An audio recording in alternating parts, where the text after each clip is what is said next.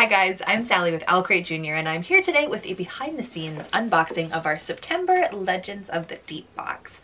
I had so much fun putting this one together and I'm very excited to share it all with you and tell you all about how it came to be. So let's dive straight in. All right, here we go.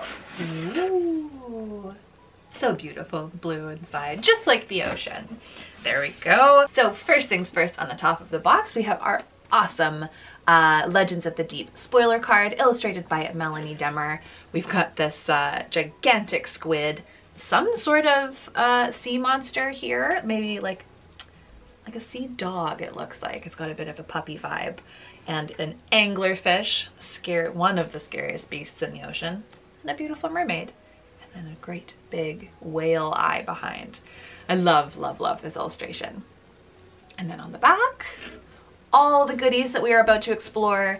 Plus we've got the squid again and a whole different green monster and some fish and some other slimy ocean dwellers. So I won't read the back of the card because that would spoil everything that I'm about to show you. So let's move on to the next item. So first off, I will show you one of the items that we did a sneak peek for, and that is an exclusive tea blend from Riddle's Tea Shop.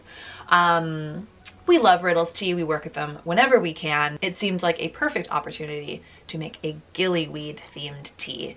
Gillyweed, of course, as you know, is the weed that Harry Potter has some help learning, helps him breathe underwater in the one of the challenges for the Triwizard Tournament. So this is a delicious peppermint chocolate blend that they put together. We always make sure that the teas that we include in the junior boxes are totally decaf, just herbal based, so that anyone can enjoy them. Won't stunt anybody's growth.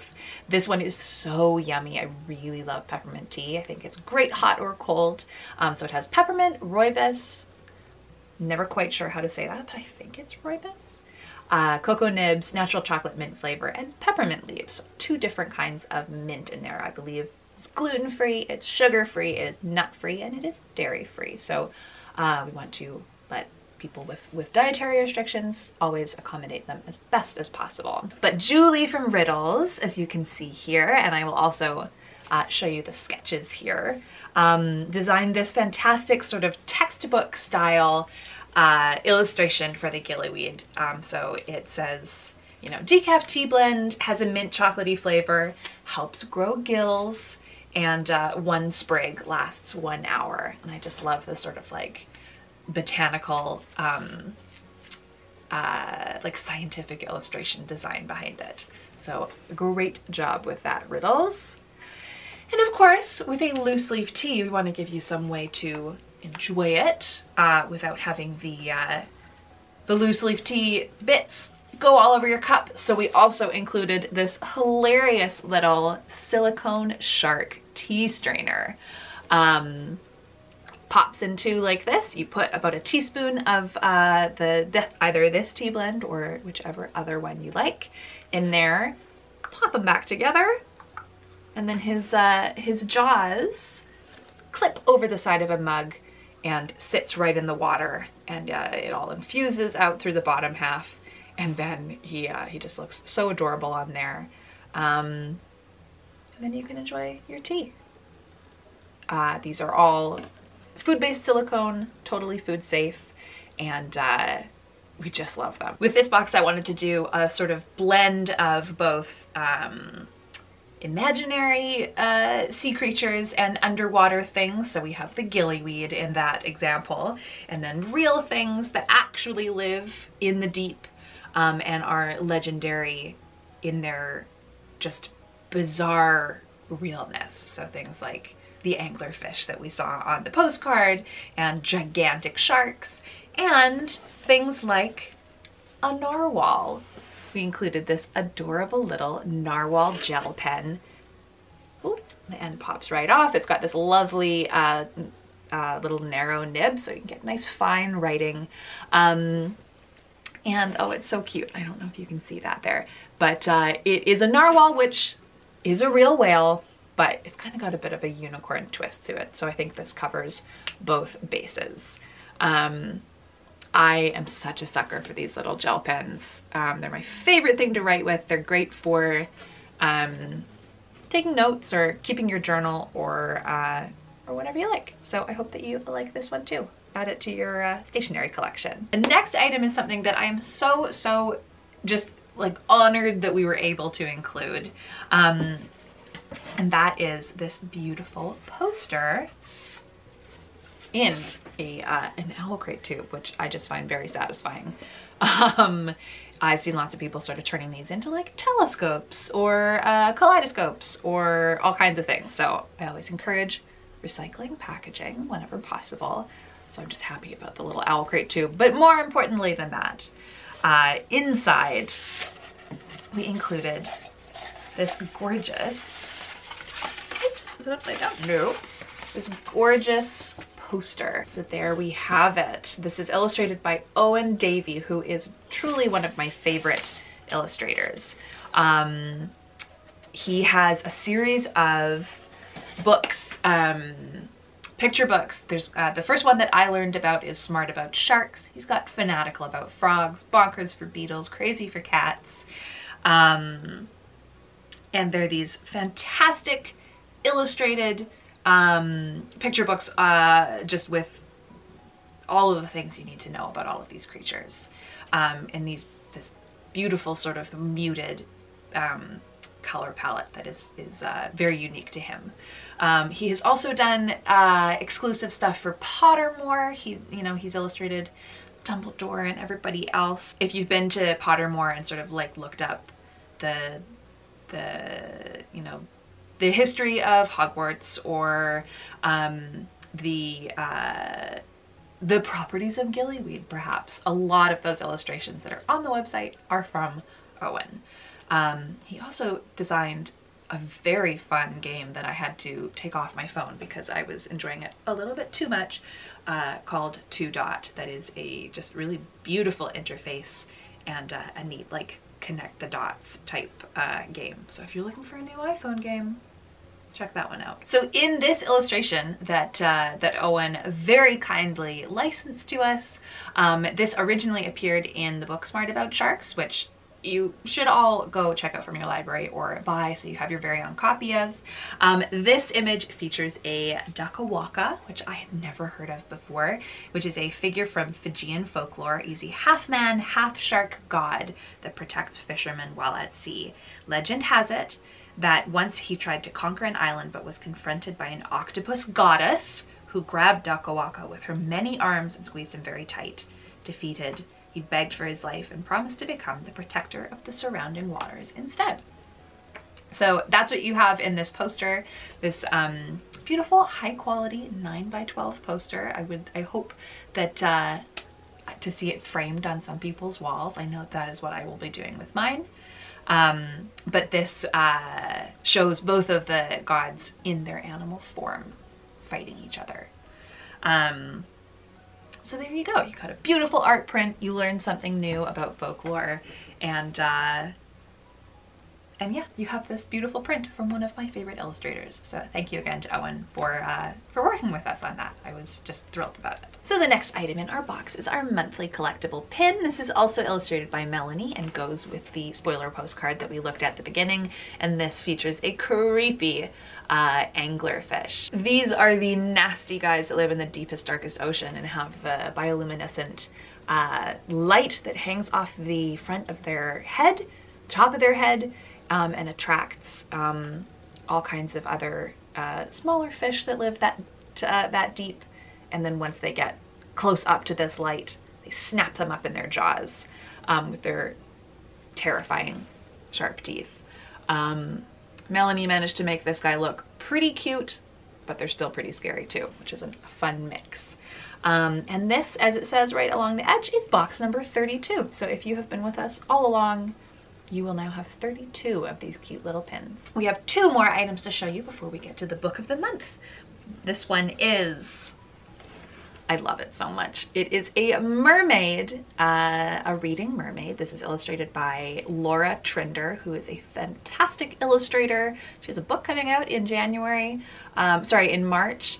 So she is well, at least a double threat. I'm sure that she has something that can turn it into a triple threat.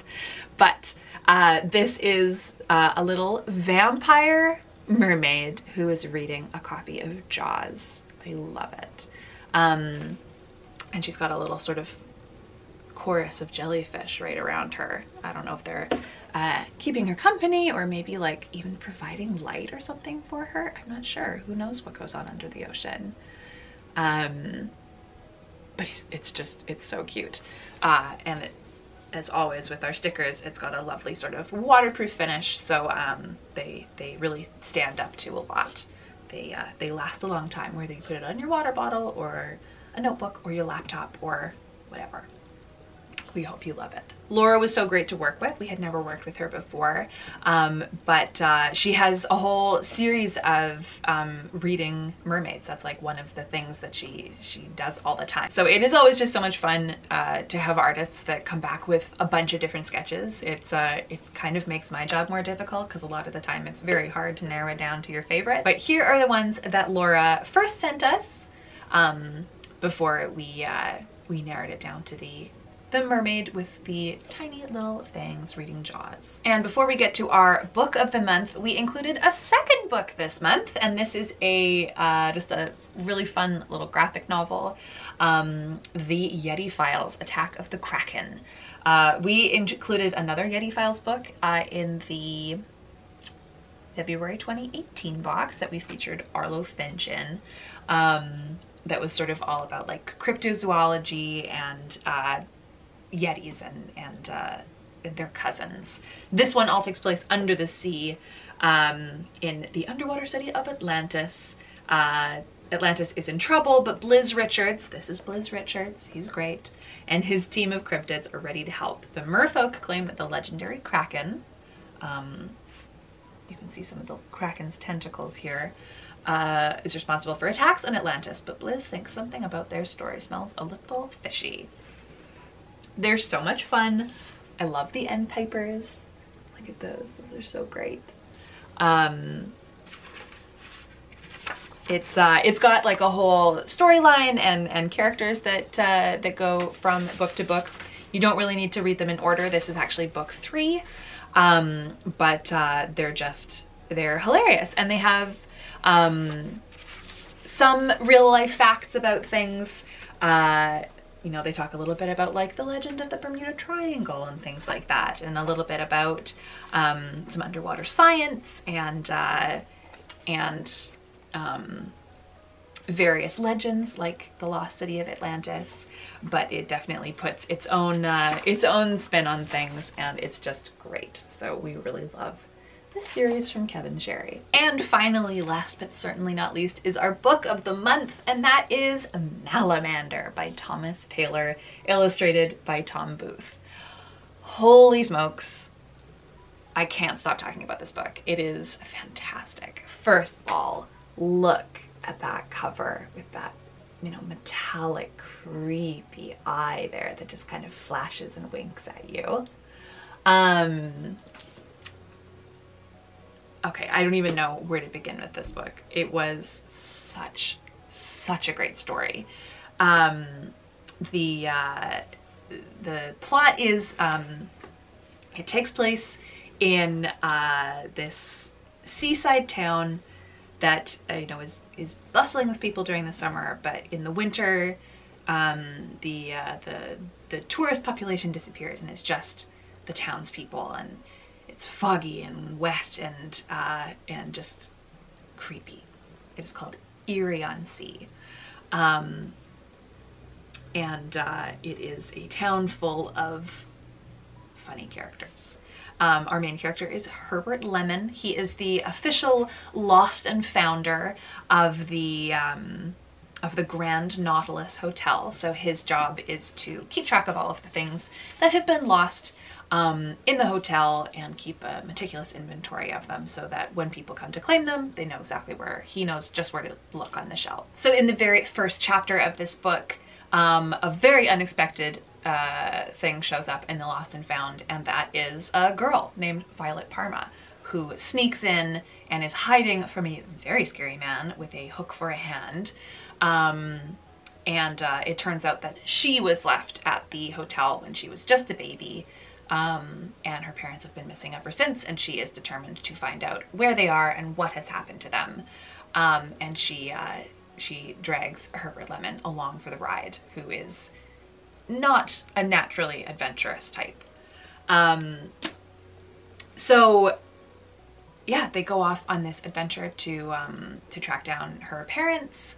He is not convinced that they still exist, but they also get tangled up in the legend of this town, that there is this beast that lives off the coast of Erie-on-Sea called the Malamander.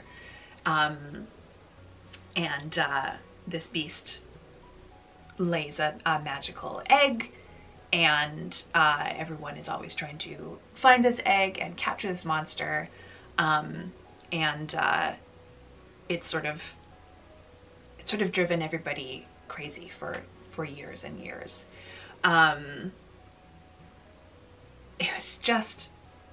It was everything that I want in an adventure book, in a middle grade story.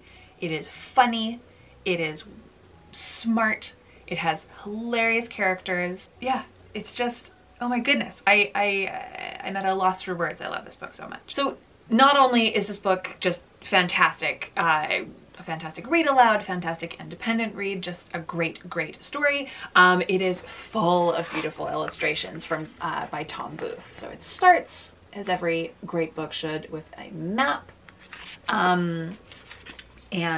They've all got these beautiful chapter header illustrations as well. But we also have full page, find a couple for you here, full page illustrations that bring the characters to life. This is the man with the hook for a hand. You get to, there's Violet crawling through the window of the Lost and Foundry for the first time. It helps bring to life an already incredible story. I just can't wait to read book 2. There will be a book 2 called Gargantus. So along with this beautiful book, we were very happy to include a signed book plate by Thomas Taylor. It's got the little, I had it upside down there. It's got the little Malamander illustration in the bottom there, as well as a bookmark that features that very scary eye from the cover, and then a picture of the Malamander on the other side, and a letter from Thomas Taylor. If you recognize the name Thomas Taylor, by the way, he is the illustrator for the original covers of Harry Potter. So not only is he a great author, but he's a wonderful illustrator as well. And he wrote you this letter just for our subscribers. It says, "Dear visitor to Erie-on-Sea, as a child, I always loved spending time in seaside towns with their ice cream stalls and bright seafront attractions. But it was only when I came to live in one and stay there all year round that I found out the winter truth behind summer fun.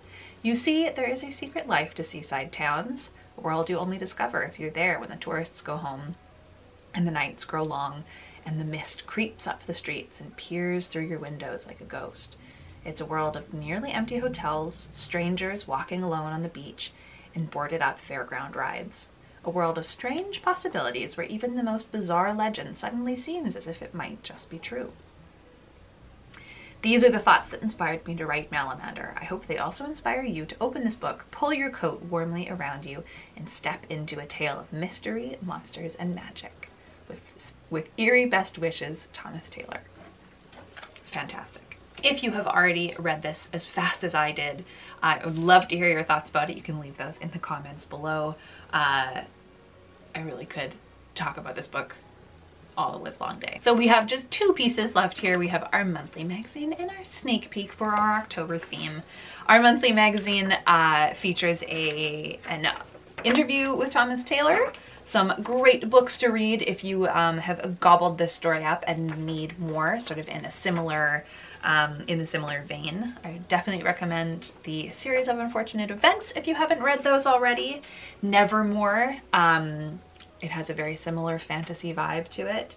And The Mysterious Benedict Society, another great series. There's also a Malamander inspired crossword puzzle, an interview with Owen Davey, who designed that wonderful shark poster, and our photo challenge prompts. This actually is over now, but you can check out our Instagram account to see who won this month and to get the details of our upcoming one whenever you might be watching this.